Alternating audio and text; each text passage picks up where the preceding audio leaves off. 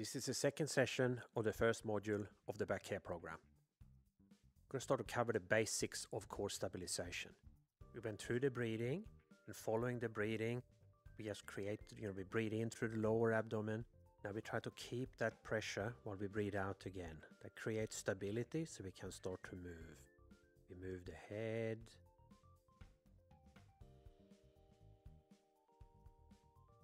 We can start to lift legs. It's all about sort of moving the limbs on top, extremities on top of the intra-abdominal pressure.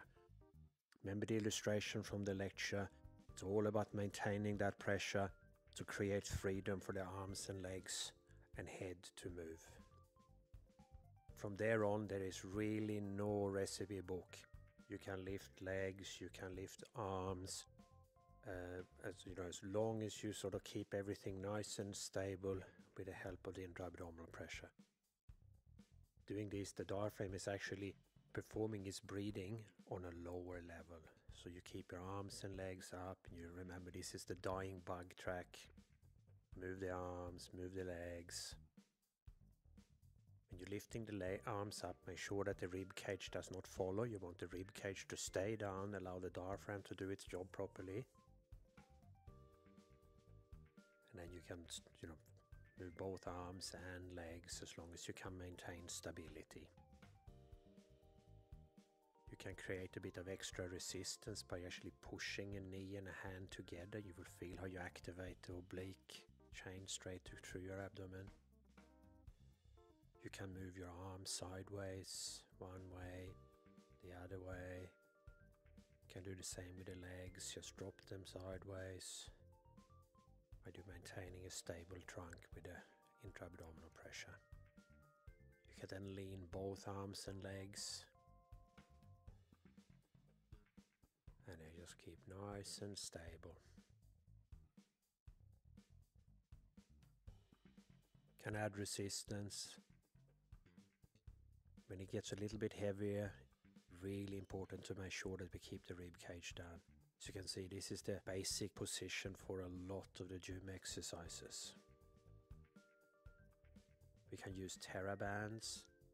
These will just wrap them around the legs, hold on with the arms, and then just sort of move the legs out and then pull in the arms. And it's all being stabilized by the pressure in the lower abdomen. You can add TheraBand or a cable pulley, anything to the limbs. Can be an arm, can be a leg, and then pull in all directions as long as the stability is maintained. As soon as we start to move the limbs, it's important then to keep the joints that are moving in a centrated position. We're going to cover that in the next lecture.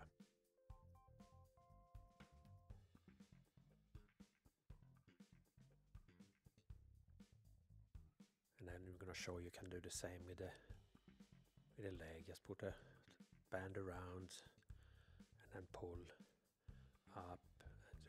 Keep the isolated movement in the hip joint while you're keeping the trunk stable with intra-abdominal pressure.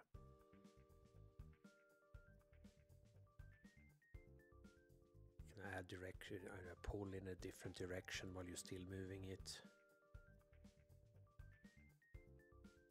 Changes the position a little bit. We can get a fit ball.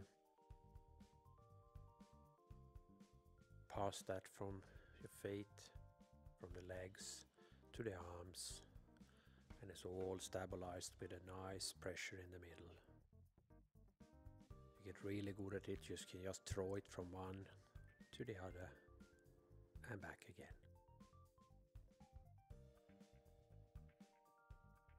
Just remember this illustration with these little concavities at the side. That means that you're using the rectus abdominis. We want a nice round stomach. When you start these exercises, remember it's important to do them properly, so I recommend you seek assistance from a DNS trained professional. Thanks for watching.